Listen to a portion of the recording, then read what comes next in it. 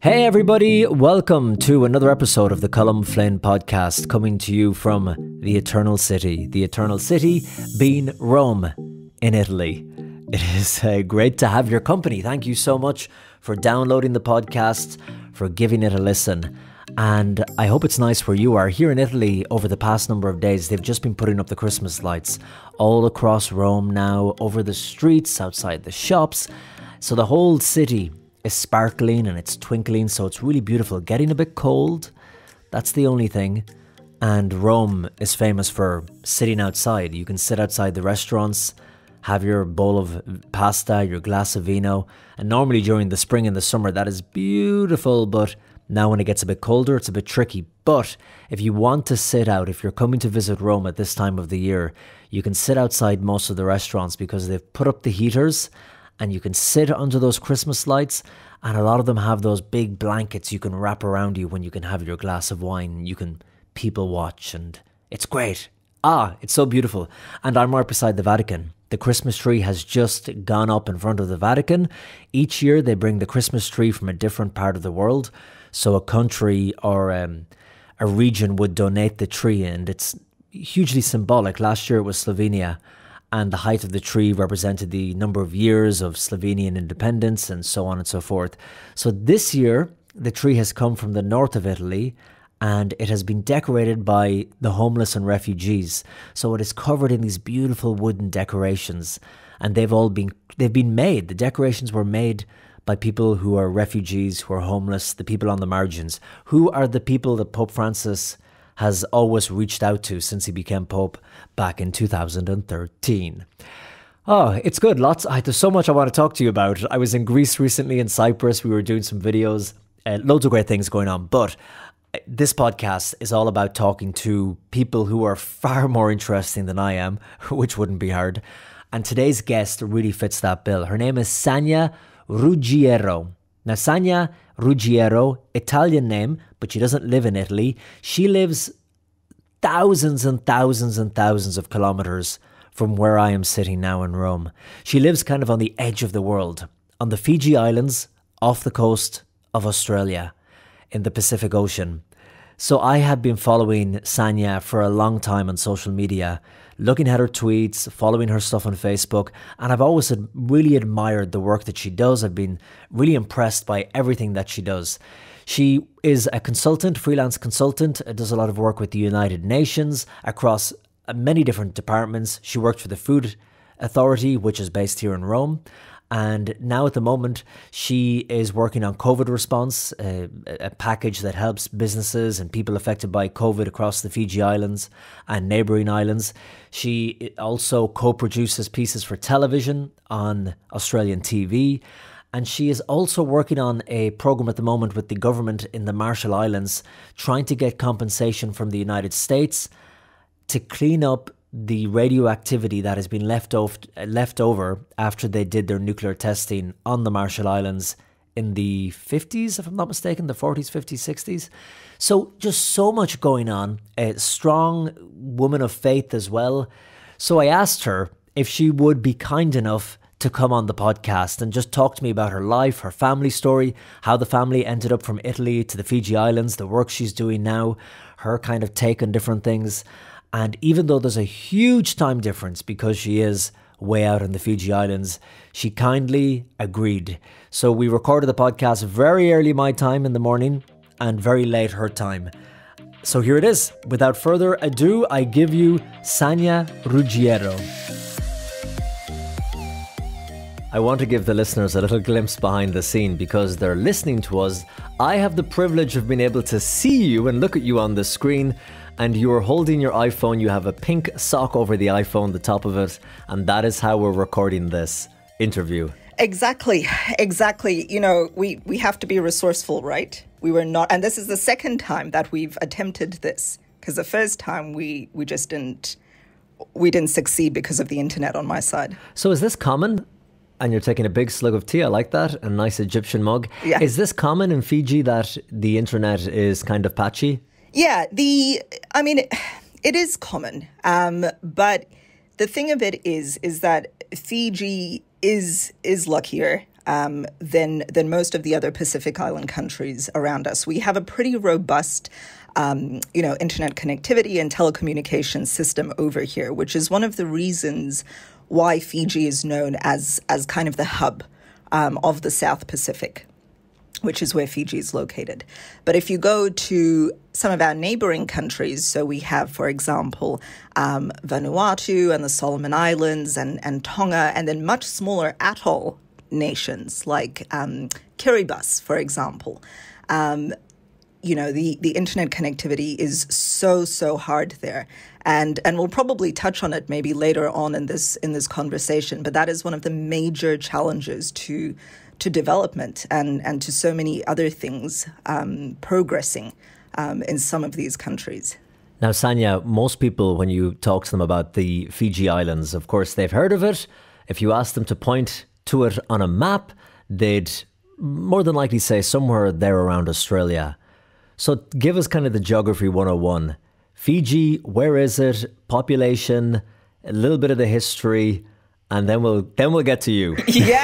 No, actually, this is probably this is super interesting. But so Fiji, the Fiji Islands, like a lot of people in the United States, for example, have heard of Fiji because of Fiji water. You see it at, the Oscars, and, you see it in movies, and the Kardashians are, famous for saying, like, we only drink Fiji water. Not in that accent, but along those lines. And it's always funny to me because people are like, oh my God, I thought Fiji was just the brand of this water. I didn't realize it was an actual country. But no, it is an actual country. So the Fiji Islands, only about 850,000 people. So very small. It's less than 1 million in population, but it is made up of 300 islands.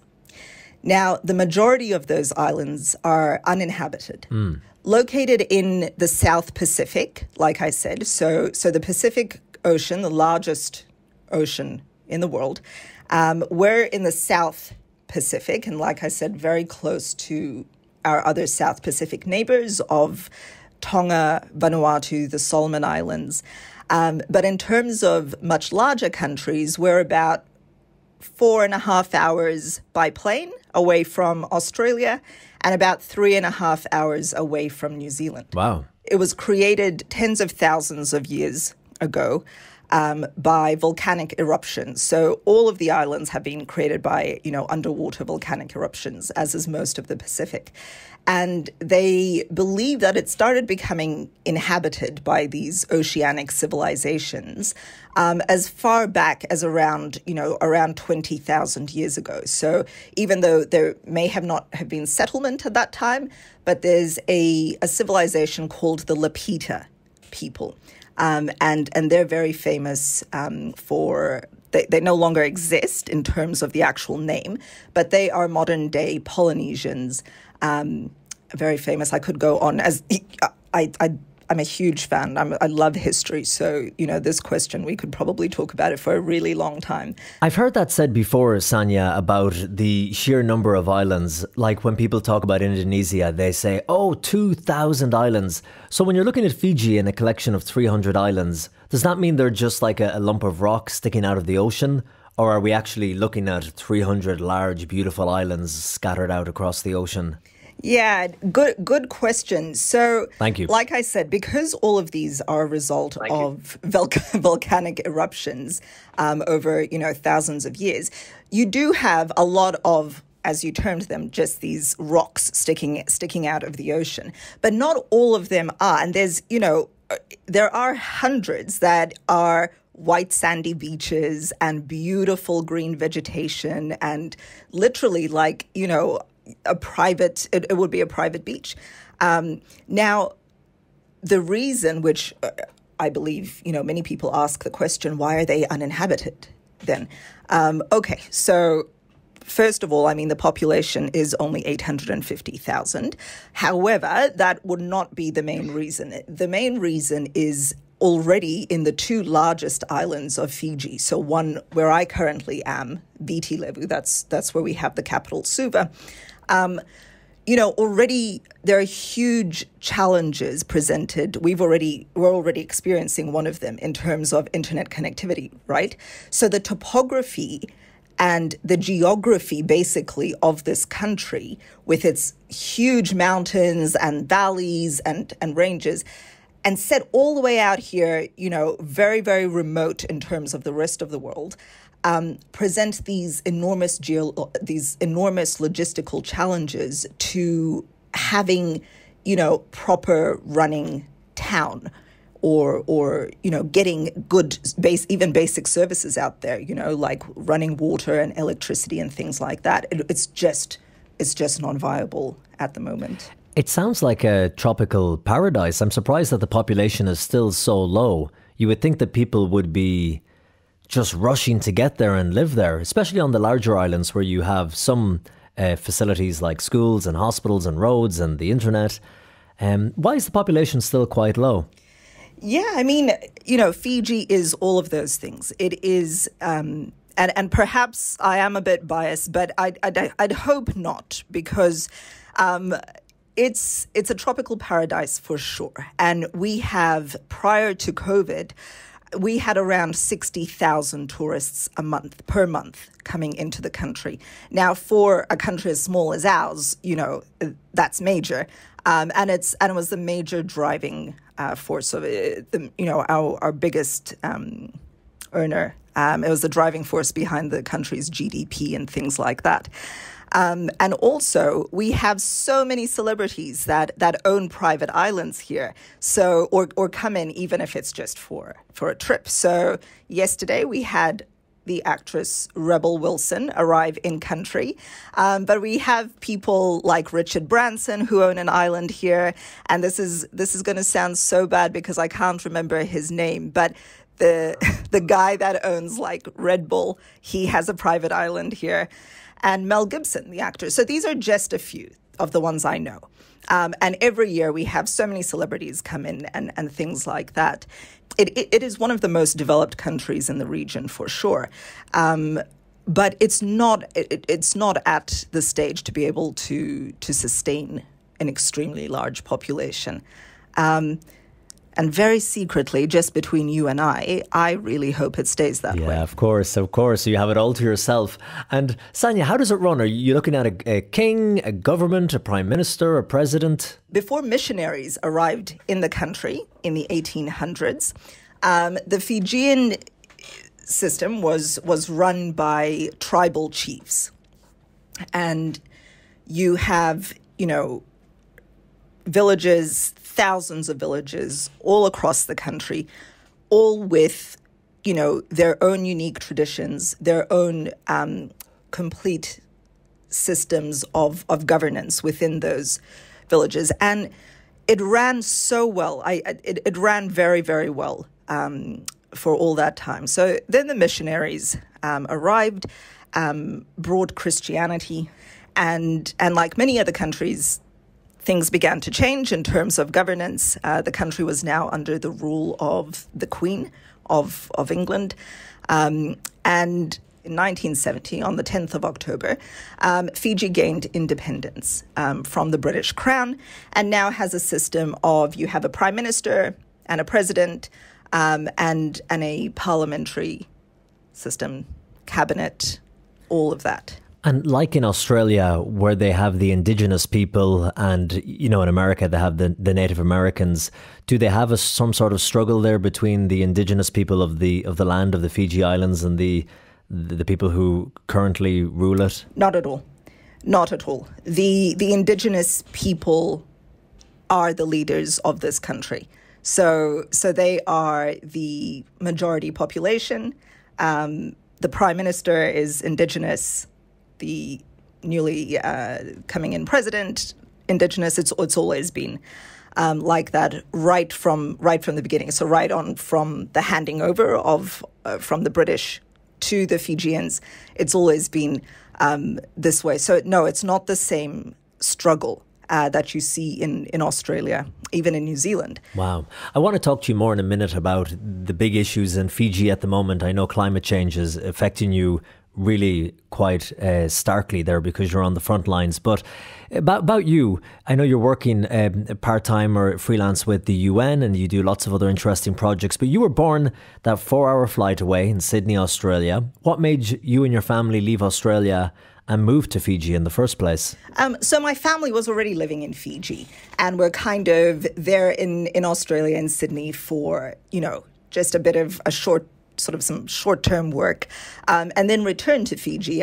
My parents said, we knew that whenever we had children, we'd want to raise them in Fiji. It's fantastic for family, for raising a family, and the easy pace island lifestyle, I think, that you would find in many other island countries as well, like in the Caribbeans and such. So they knew that they were coming back to Fiji. But of course, my grandparents and things are Italian. And that's quite an interesting story of how they got to Fiji, because that's very far away. We talked about this when we were doing our pre-interview interview, and you were telling me that was it your grandfather? He kind of moved around a bit and he would run from one place to the next. And why was that? Explain what happened. Yeah. All right. Well, listen, Colin, strap yourself in for a ride, okay? No, I'm kidding. I'm going to give the very condensed version. Okay, I'm buckled up. So, my grandfather, my dad's dad, I think probably has the most interesting story and is the genesis for this family's life in Fiji. So my grandfather was from Calabria in southern Italy, and he was born in the early 20s and was also conscripted into the war, and he was sort of designated to I don't know what the proper term for this is, but to submarine duty. So he was in a submarine for about, working in a submarine with other colleagues for about 8 or 9 months. And he always said, whenever I spoke to him, he said, I knew from the moment I got there, I am not staying here. This is not where I want to be, and I'm not doing this. And so I think I'm not sure how helpful he was for the 8 or 9 months, but eventually him and a mate on the submarine were like, oh my God, we totally know what to do. Somebody said if you rub vinegar into your armpits, over a couple of days, you can get yourself, to have a pretty high temperature, and you can feign a really high fever. So why don't we try it? Because then we'll seem really sick, and then they can just send us home. And so they did it, and it worked. They got sent to, to a hospital, like an army hospital back on shore. And here are where the details become sketchy. But my grandfather, Giuseppe, and his friend managed to go home and did not have to. They were like, they've got a really high fever. Maybe they need a little time off. So in that little time off, my grandfather packed whatever little suitcase he had and fled to Albania. Left behind his family, left behind his parents, wow, and just fled. And he would have been, not like probably late teens, 20 at max. Goes to Albania, and he just did, odds and ends there, worked for an engineer.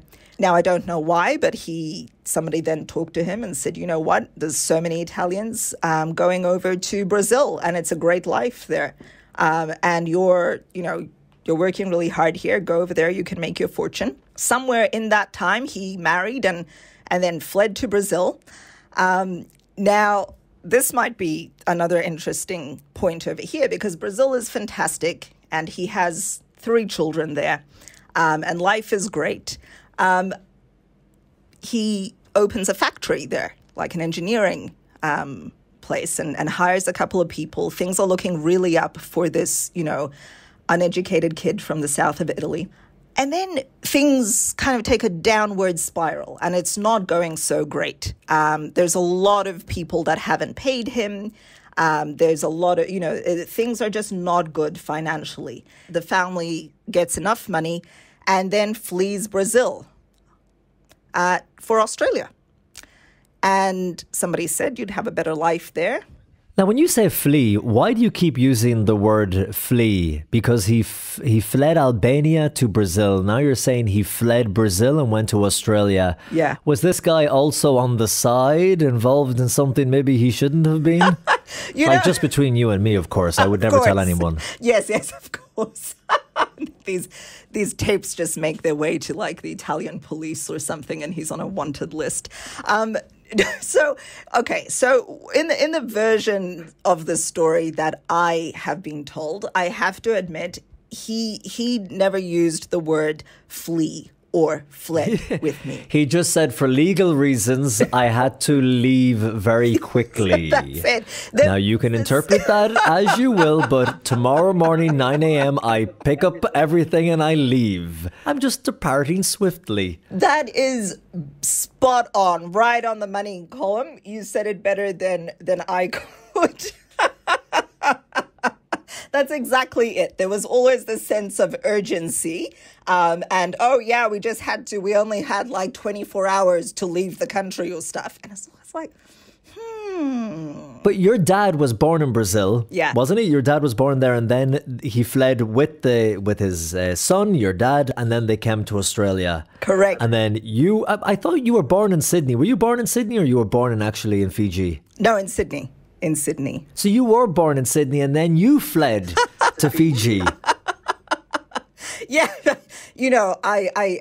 I was under the age of 1. But isn't it amazing, Sanya, your family history, when you look at the geography of how they moved across the world from west to east in the extremist form. They went from Brazil over to, Albania first, then Brazil. So I suppose they went east to west, then west, right back over to east to Australia. And now you're way out there on the Fiji Islands. It's incredible. Your family has, in a short period of time, just over a few generations, traversed the face of the globe. That is so true. That is so true. It is remarkable, and in many ways, it's changed completely the family, right? Even the family as a whole. So, nobody within my immediate family has grown up in Italy or anything like that. Of course, I have extended family that is still there, and it's always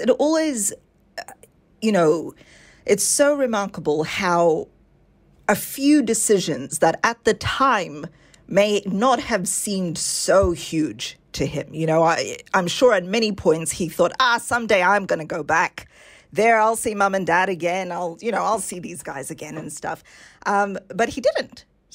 And it's these little decisions that we make in life that just completely change the face of families, communities. It's fascinating. I think about that often. Even every day, the small things you do, a decision that you make could alter the course of your life without you realizing it. Like, today I think I will sit in this cafe and not the one that I normally go to. And then you meet somebody and they become someone you date. Or someone, which often and has happened for generations now in Ireland, people say, I'm going to go to England or to the States and work for a summer or work for a while. And then you meet someone over there, you settle down, and then your life has changed course completely and you're on the other side of the world. And then it's just fascinating, isn't it? But it's a great story. And the result of it is that we're here talking today. I'm sitting in Rome looking at you, and you were sitting in the Fiji Islands looking back at me. So your life is good today? You're happy? Oh, life is extremely good. I'm very grateful for everything. I've been given, a lot of opportunities in life, thanks to God, and I have, more importantly, been given, many opportunities to try to help other people, kind of move into a better life. Now, before we talk about that, very quickly, just to finish that story. So your grandfather sadly has passed away, but I know your parents are still alive, and your dad was a diplomat. He was an ambassador. Is that right? So when my grandfather eventually arrived in Fiji, I guess, at some point the Italian government were like, oh, okay, well, there's an Italian there, probably make him the Italian consular to Fiji in case any other Italians go there. And which they did. And because after he passed on, it kind of just moved on to my dad. But when you are, like, for example, an Italian or any other consular, you're not sort of an ambassador. It's just one of the things that you do apart from your day job as well. Now, I might cut this out afterwards if you don't want me to ask it, but was he a wise man, your grandfather? He had a lot of wisdom, if that's the question. Like he just landed. He landed in Fiji, and the Italian government just made him a diplomat, a consulate, just like that. This is sounding so dodge, isn't it? I love it. He had connections. I know, but you're gonna laugh at this, but my dad plays the piano very well. He used to go to classes, from when he was very young. He was forced to go, but it gave him a skill, right? And he was like, Sanya, you are gonna learn to play the piano. And the very first song, and I remember my my mom being like, could you start with something a little more simple, please? Because the very first thing he wanted to teach me on the piano was the famous soundtrack, the main song to the Godfather movies trilogy. Oh, here we go. Here we go. Here we go. And so my mom's like, yeah, no. Let me ask you this, Sanya. So what does your dad work at? What does he do? Right. So both my parents work in different sort of areas of the death and the funeral industry. And this is just it's getting worse and worse. I know this is just so, if I did have something to hide, look at me as I go wink, wink. If I did have something, this is so incriminating, isn't it? But anyway, they work in the death and the funeral industry. So my dad built the country's first gas-fired crematorium, and my mother Wow. has a monument and tombstone business, which is something that my family was engaged in back in Calabria. So that's interesting. I have a good friend in New York who is an undertaker and runs a funeral home. It is a passion. It's a vocation for him. He's always said, how did your parents get into the funeral business and opening up the first incinerator there in Fiji? Is it a passion for them, a vocation? Yeah, I mean, like you said, it really has to be, right? And so I've grown up. It's something, my dad studied to be an engineer in the United States, and he, came back to Fiji then and was working as an engineer. But he was he spoke about this a lot, and he said, we would see, a lot of funerals happen outdoors. For people that wanted a cremation done, the only option was to have, a very traditional funeral pyre. So with, you need to get wood and do all of that stuff. And that's how it's always been here. And he always said, we need to do something. We need to sort of basically enable people to cremate their loved ones with more dignity. Yeah. And so he built from scratch himself, as he was an engineer, this gas-fired crematorium, and it's actually called Dignified Cremations. So that was that. And my mother, oh wow, she is a force. Like, it's, her as well. I mean, she studied, journalism and mass communication and worked in a couple of different countries. And then, she, like I said, the monument and tombstone business is very, very common, right, for Italians to run these. Especially in Australia, you have a lot of Italian-run monument businesses, and I think it really does stem. I don't know, like, is it in the blood? Is it in what it's in? But it's like for thousands of years, from the Romans, and then after that to medieval times, and Italians just love crafting these odes to, these monuments to memorialize their loved ones, and it really is more than just a job. I mean, I see how seriously she makes sure, all her staff take this, and she says continuously, she said, this is something that's going to last a lifetime. And it's beautiful because, of course, Fiji is a very Christian country, and you have, almost every single monument with these beautiful Bible verses carved into them and things on this beautiful granite. And you have the cemeteries here full of these plaques, like from these monuments for years and years. People have come to her, and it's really something special. It's really something special. So being around the death industry growing up and being involved in it and working in it, it being the family business, what do you think, Sanya, are some of the biggest misconceptions about being an undertaker, a funeral director, or working in that business? That, there's quite a few. And I think the majority of them, Colin, stem from fear, stem from, superstitions, fear. And I'm not negating in any way people's experiences of this, because of course a lot of this, we're taught in childhood, or it's part of this cultural sort of reasoning around death. But because it seems so mysterious, there's a lot of fear around it. But I would want to pass on the message that there is very much nothing to be afraid of. There is nothing unclean or impure or anything like that.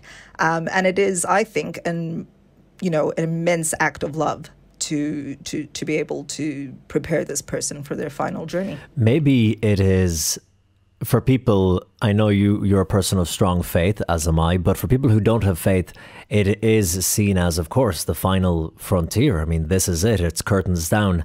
And death is such an abstract thing for most people. Not that it's abstract. We know what it is, but we cannot really comprehend dying, not being here tomorrow, not having a next breath or a heartbeat. So we push it aside and we put it to the back of our mind. We ignore it. We see it in Hollywood. It's always someone else who dies, not us. But when you see a body in front of you, and I think this is a great thing about being Irish, because they're so good at doing funerals and doing wakes. And I remember even as a kid, when my parents would go to a wake, they would bring us. And a wake is something you would have maybe the night before at the person's house, the person who died. And they would lay out the coffin, open the lid, the body would be there, and everyone would go up one by one and look at it. You could put your hand in and touch their hands, and you would feel the skin cold and a bit stiff. And that really hits home that someday, that could be you. I saw it once on a gravestone, a great saying, and it said, "All you good people standing by, as you are now, so once was I. As I am now, so shall you be. So say a prayer and think of me." And so simple, but so profound and so true. But you're facing this reality every single day. Does it, because you do have faith and you believe in the afterlife, that it's easier for you to handle because you think, well, this isn't the final end? I believe it not to be the final end. It is not only, and I speak from the view of Christianity, but I know many religions carry this, but not only are you kind of fortified against, sort of being afraid of death, but it's even sort of like something to look forward to, right? Everything you read in Catholic tradition, in the words of the saints and even the Bible, it's like when you see all these great saints and you believe 100%, everything that they went through in their lives, you're like, yeah, you know what? This is not the end. And coming back, sorry, but to your original question of whether it's faith that enables me to personally, definitely not have this fear, 100%. 100%. What do you say to the question that I get asked a lot, and it's a difficult question to answer, when people say, you've just mentioned, Sanya, that people are afraid of death, they're afraid of the notion of dying and passing into the afterlife, or there not being an afterlife. It's just such a scary proposition.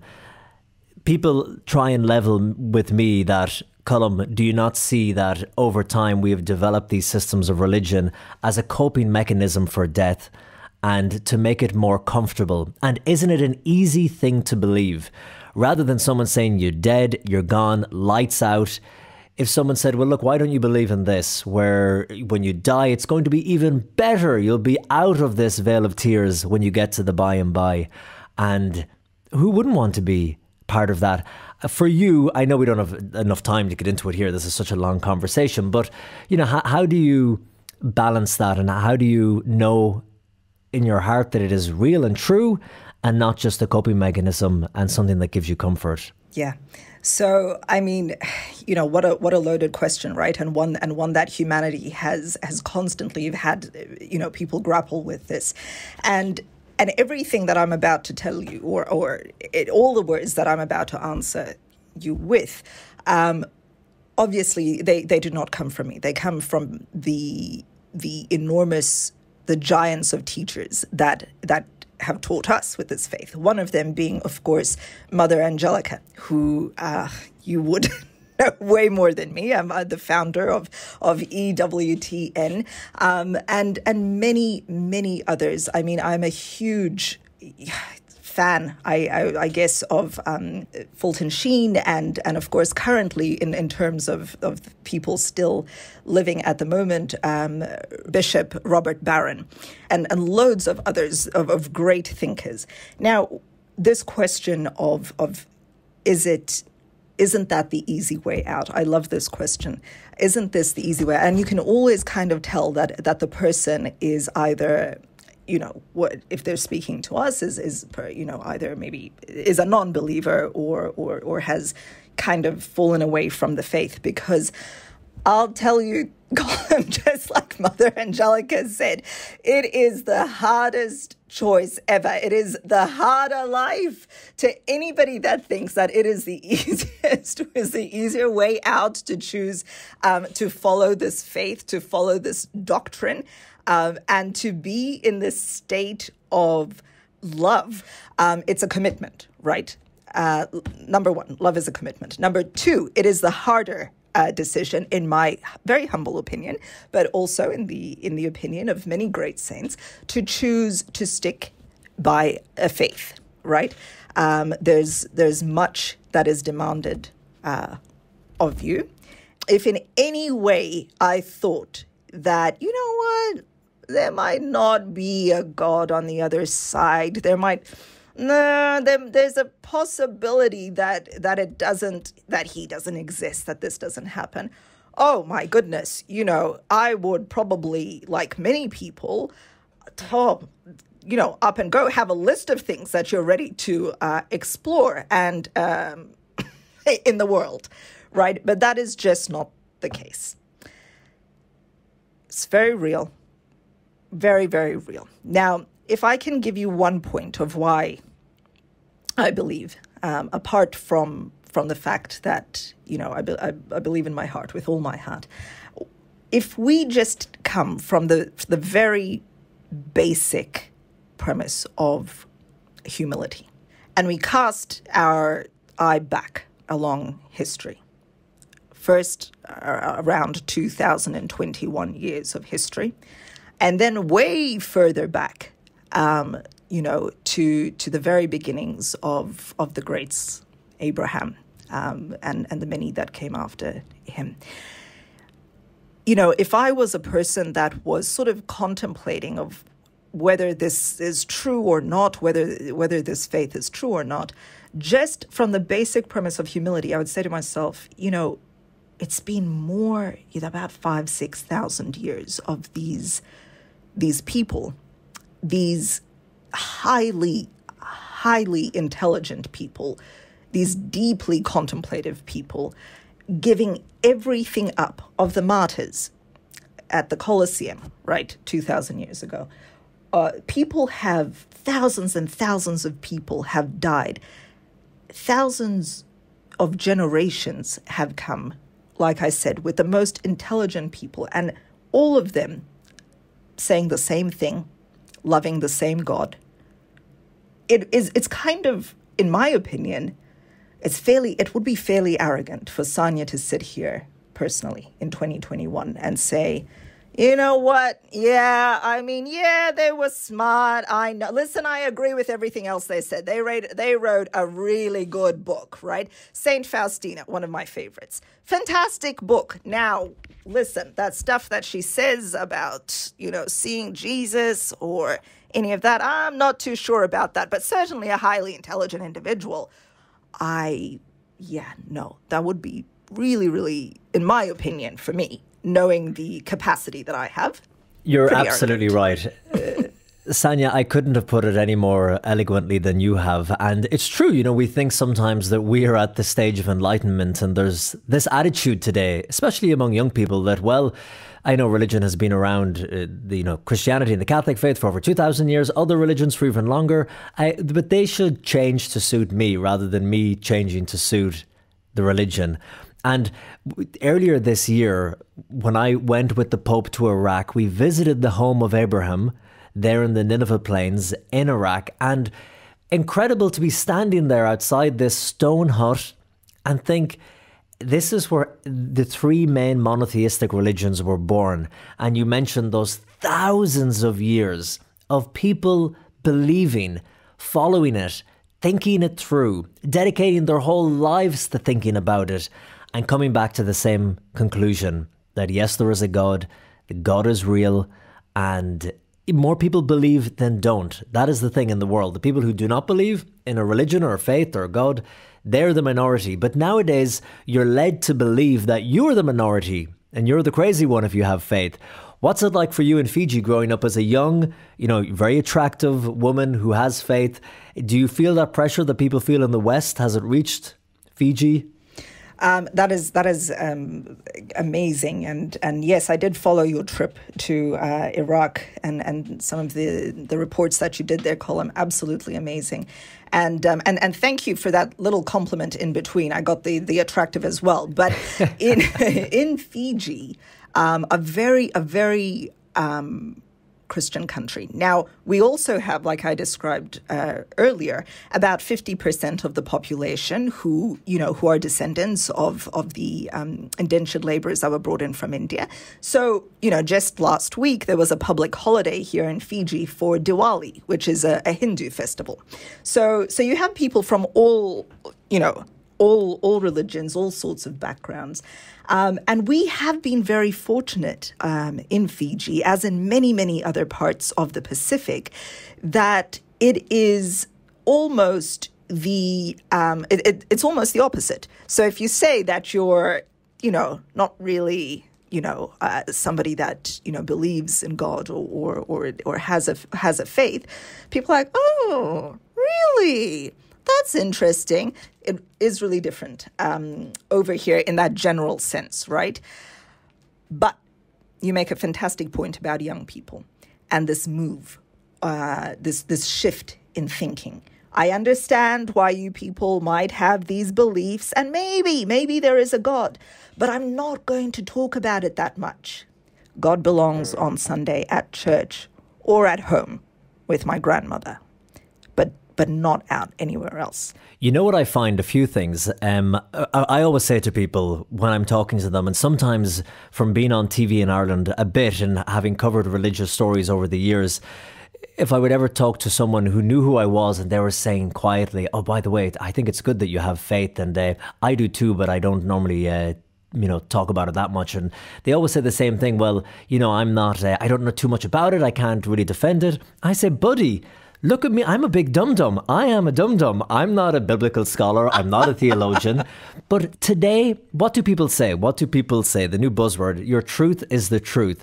Young people should be able to say, look, of course, if you start quizzing me inside out about the mysteries of the Bible and these things that people have been contemplating and trying to figure out for thousands of years, no, I can't explain them all to you. That is why it's called faith. But what I can tell you is I feel something deep down. And then they always say, oh, but Colm, it's just cultural, isn't it?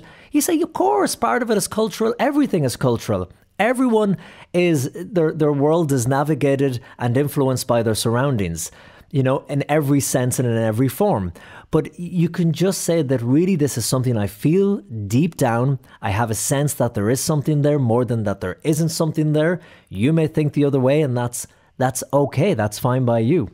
But it's crazy today that people are being led to believe that the two, like faith and science and faith and reason, cannot be intertwined. Whereas recently we went and did a piece at the Vatican Observatory, and the guy who heads the Vatican Observatory here in Italy is a former lecturer and professor from Harvard and MIT, two of the most prestigious learning institutions in the world. He was studying planetary sciences, working with NASA. He left that and he came and joined the Vatican and became the director of the Vatican Observatory. He did a fabulous interview about faith and science going together and how this notion that they're apart is only a modern day concept that developed in the 19th century. So I love it when I hear people say, yes, I believe in my faith. I don't understand it fully, but that is why it's a work. You got to work in it. You got to keep learning about it, but I have faith in it. And I always make a point. When I was in Hungary recently, I saw two people say grace before dinner. Didn't know them, in a cafe, didn't know who they were. And when I was going out, I made a point of stopping and saying, by the way, I saw you publicly bless yourself and say grace before meals.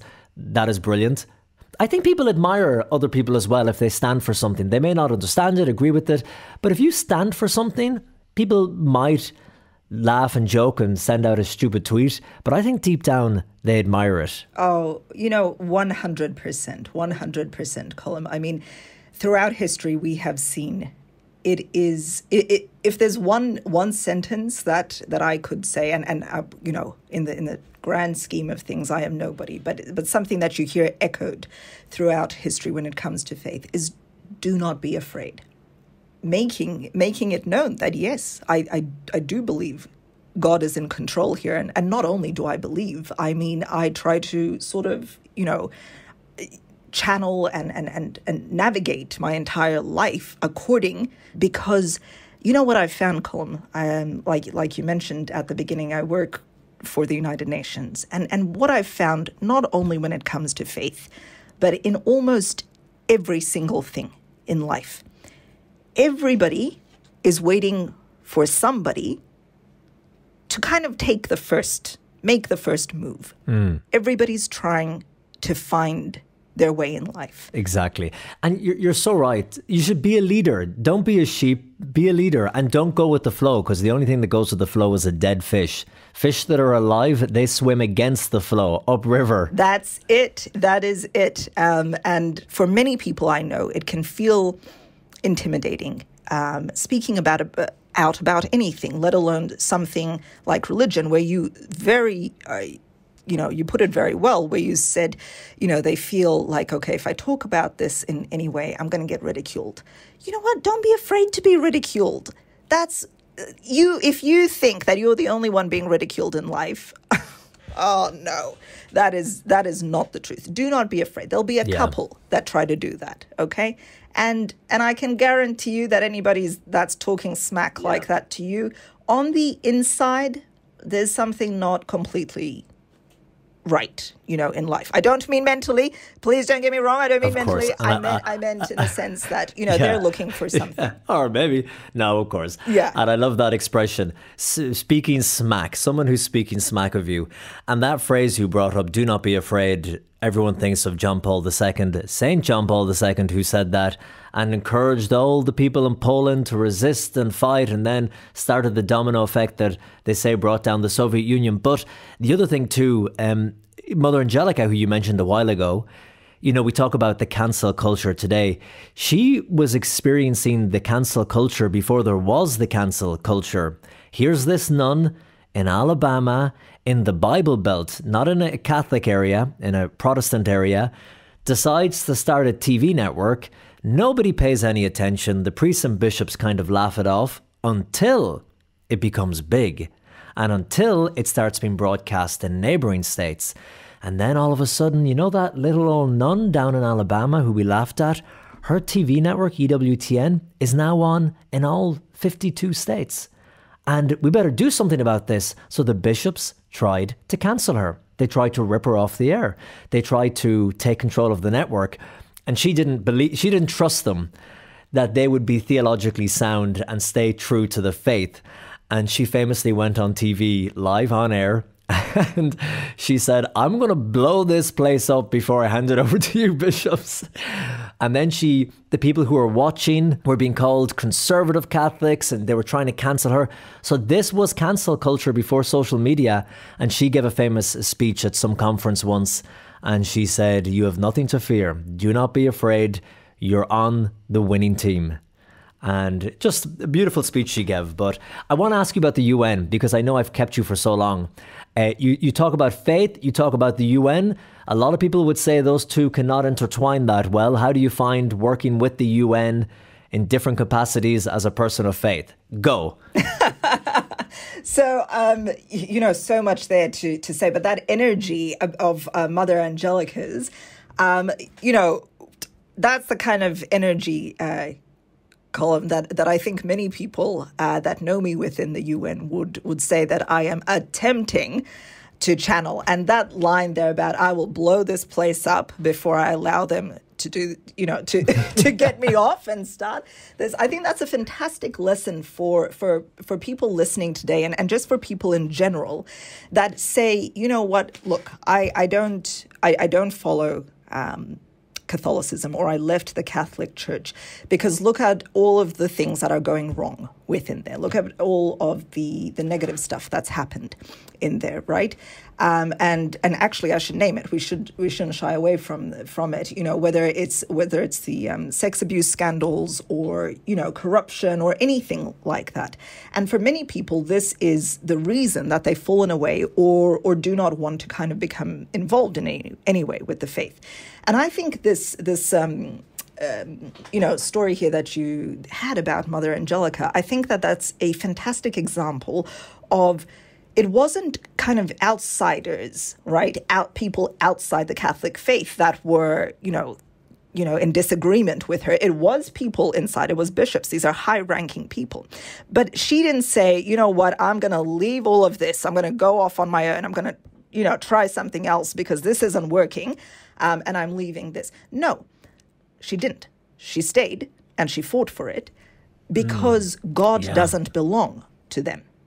God belongs to the people that love him and to the people that know that they are fighting for him and not fighting for, whether it's recognition or fame or whatever it is or power. Do not be dissuaded. Do not be put off by the people, the flawed, extremely flawed human beings that make up this family, that make up this church.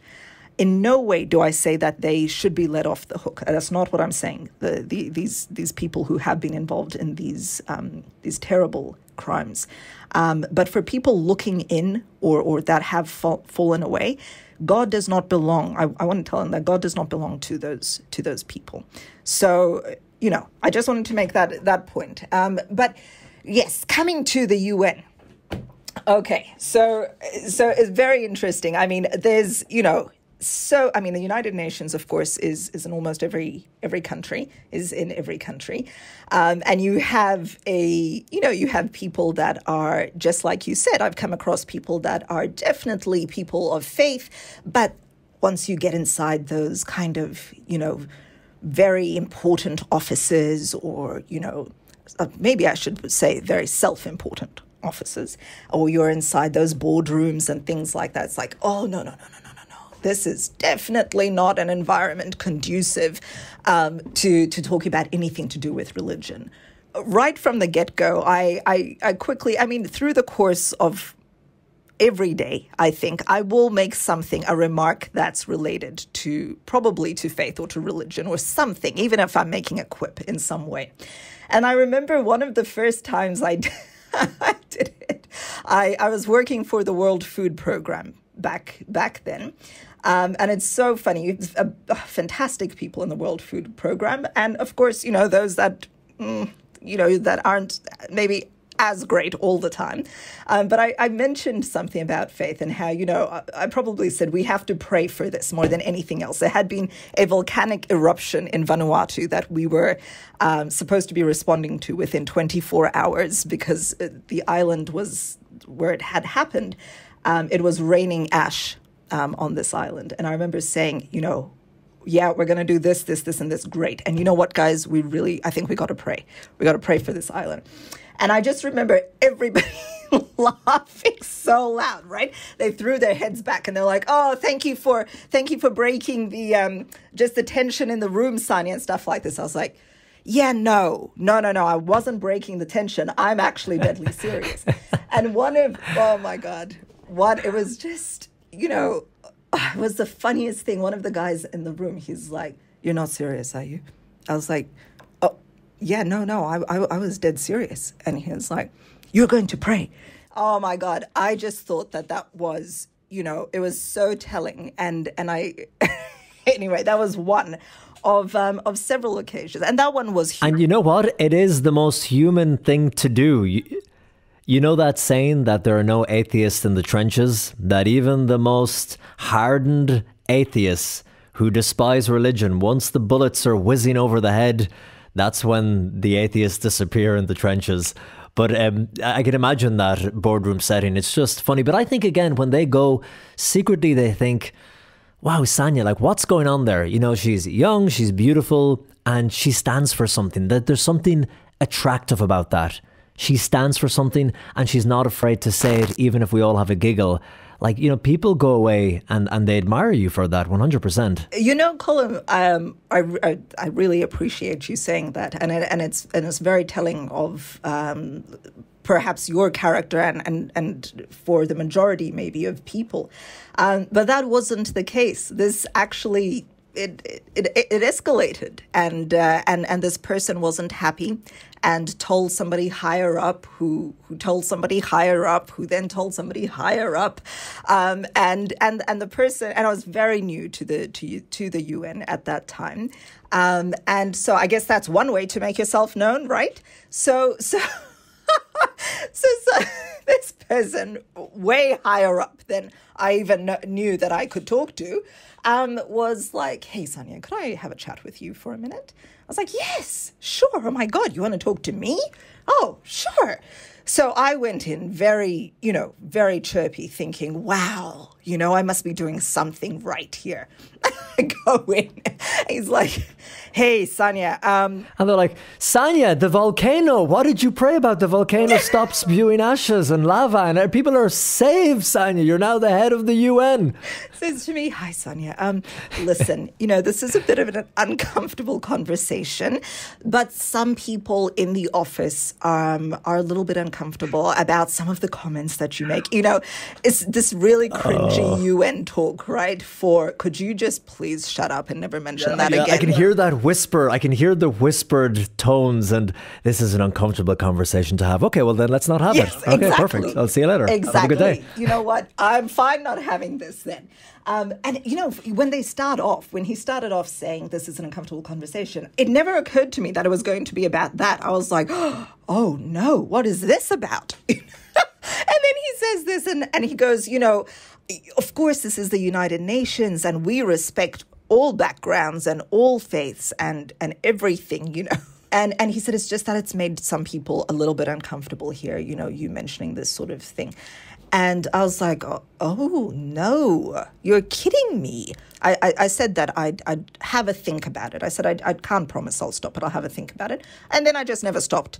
And the others, I guess, just had to get used to it, right? Do you know what, Sanya? That is a genius answer. And I always tell people in meetings at networks and all that, when they bring you in for a meeting, the bosses, and they're talking absolute nonsense sometimes, never agree. Just say, you know what? Let me think about that. And 9 out of 10 times, they never get back to you about it because they're just covering their own backsides because someone has asked them. They've went in and said, I'm very offended because Cullum said this and he expressed faith, or Sanya said that. So they're kind of obliged to say to you. And all you have to do is say, you know what? Let me think about that. Let me think about that, and then just disappear into the night. True. That is so true, and that's exactly how it was. And unfortunately, there have been, that wasn't the first incident, and other incidents were a lot more hostile than that, unfortunately. But hey, listen, if I give up with just a couple of people being offended, come on. Jordan Peterson said when he went viral for the first time, when he was asked by the host, what you're saying is offensive, and why do you have the right to offend? And he said, well, in order to be able to think, you have to risk being offensive. And then he said to the journalist, look at this, you're grilling me. You're certainly willing to risk offending me in the pursuit of truth. And more power to you. You should be allowed to do that. I mean, if we all have to walk around in eggshells and have to think about every sentence we say in case it may offend someone or may not offend someone, I mean, we just wouldn't be able to open our mouths. But it's funny that a place that, says that it has such religious freedom and tolerance, when it comes down to it and that's put into practice, it's like tolerance to an extent, or we're very tolerant as long as you believe in what we believe in. And yeah, we have religious freedom, but just never utter a word about religion or don't practice your faith at all in here. And I don't think it's uniform across the religions. If someone had said something like, if a Hasidic Jewish person was in that boardroom and they'd said something connected to their faith, or if a Muslim had said something connected to Allah or the Quran, you can be sure they would never be pulled into a meeting and be asked not to do that again. There would be outrage. They'd be anti-Semitic. They'd be anti-Muslim. It just would not happen. Just to finish on that topic, though, what can be unfortunate, and like I mentioned at the beginning, I've met incredible people with from all backgrounds of faith and religion who are very religious, who go, whether, like you said, on Fridays to the mosque or to church, to mass every day from work and things like that. That the issue isn't there. The issue is about being able to utter a word about it at the office, right? And what is alarming in some settings is that I have seen people very senior up. And this is definitely, not just within the UN. It's across, boardrooms and organizations across the world. But I have been in meetings with, 30 or 40 people. And you have some of the most senior people just making completely inappropriate jokes related to religion or related to faith. And people laugh, even people that are very uncomfortable, with it. Of course. Yeah. 100%. I've had those jokes too in different networks I've worked in. People have said horrible things about priests, Catholics, and those people would never be pulled up in a management office and would never be penalised. It's not a level playing field. But like you said, look, things go in cycles and they change. But I know we're running out of time and it's late in Fiji. It's early here in Rome. So I don't want to keep you too much longer because you've got to hit the hay and get that beauty sleep. Yes, I know that. And I want to ask you quickly, your work with the UN has been varied. You mentioned the World Food program, which is based the headquarters here in Rome. But you also have worked with a lot of environmental issues. And something we never even got to talk to, your work with the Marshall Islands about the nuclear cleanup that's happening there, or the maybe lack of nuclear cleanup after the US testing their nuclear weapons years ago. So what are you working on right now and what are you passionate about? So what I'm working on right now, I'd say the two big ones currently. Within the United Nations, of course, we are... kind of trying to pull ourselves out of the economic blow that the Pacific received due to COVID-19. So Fiji and many other Pacific islands rely very heavily on tourism, very tourism dependent. And once the borders shut, that was the end of tourism, right? And it plunged. Overnight in Fiji, I remember over maybe the course of 2 or 3 days, it plunged about 25,000 people into unemployment. And the numbers just kept going up from there. Now, the scene that it created over here was so dire. The country's never experienced something like that before. Not only do you have the people that work on the national aircraft affected, right? So you have pilots let off, you have flight attendants let off, you have airport personnel let off, you have the security guards let off. Then you have all the taxi drivers that wait outside the airport, now without jobs. Move over to the hotels, or all the hotel staff, let off. I mean, hotels completely shut. And then we have, all the major hotels here. So really large resorts of, Hilton, the Intercontinental, like really big things over here. All of these staff let go. And it was so chaotic, so bad. For the first time ever, so thousands of families were plunged into poverty. And together with that, they were grappling with this pandemic. At one point in Fiji, we reached the highest rate of infection in the world. We're talking about rate of infection, so the rate it was spreading. We surpassed India. Anyway, the Secretary General was able to pool a very large fund of money called the COVID-19 Response Fund. I am one of the many people that work under that fund for a project that covers Fiji, Tonga, Vanuatu and Palau, all countries in the Pacific. And we call it the Informal Economies Recovery Project. And we've been working on that for about the last year or so. And we target things that people don't think of. So creative industries, for one. So all the performers, the fire dancers, these are the interesting parts of the work. The fire dancers, the cultural and crafts people that work and are dependent on the tourism industry. Thank God, a lot of success. Whoa! You can't say that. You can't say that, Sanya. No, you can't say thank God. I'm sorry. I'm going to have to pull you up on that now. You've offended me. You've offended the listeners. I know. I don't bring God into this. You said thank God. I don't care about any of the good work you're doing. You have offended me. I am triggered. You're cancelled. I'm tweeting about you. You're the worst human being on the face of this planet. Please, go ahead. Luckily for me, the team that work on this project are, I believe, all people of faith. And also, luckily, Antonio Guterres, the Secretary General of the UN. I mean, he's the former Prime Minister of Portugal, a very devout Catholic. And I think, talk about a big shock. I mean, I think it was the beginning of this year or late last year. He described, climate, the climate change, COVID, conflict. He said, and there was one more that I can't remember at the moment, but he said these were the four horsemen of the apocalypse coming. But anyway, yes. So that's one of the projects that we're working on at the UN at the moment. And of course, the other one is with the incredible government of the Marshall Islands. So once again, perhaps a country that maybe not everybody has heard of, located in the North Pacific.